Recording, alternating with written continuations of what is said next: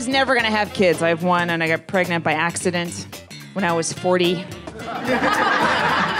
My friends were like, what did you use for birth control? I was like, my age? Mom material goes over great because pretty much everybody has a mom, I think. Most people come from a womb. Can I just tell you how difficult it is for me to be going through my sexual peak at the same time as my kid? I think it's crucial to have a sense of humor if you're a mom. When you have a baby and then you get pregnant like a month later, no one says congratulations. I have these older stepkids because I have a pre-owned husband.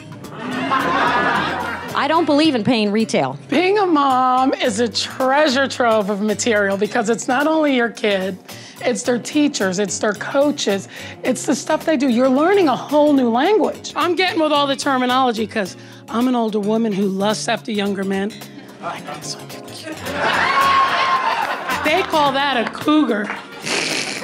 I had no idea what to expect being a mom. I never spent time with kids. I don't like other people's kids. I like mine because kids are like farts, right? I'm a professional butt wiper, and isn't that lovely?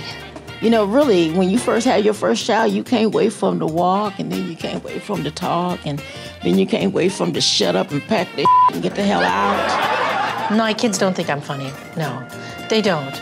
I'm just a large bowl of embarrassment. Staring at me like you never saw a trophy wife before. I've had it. Yay, Mom Comics!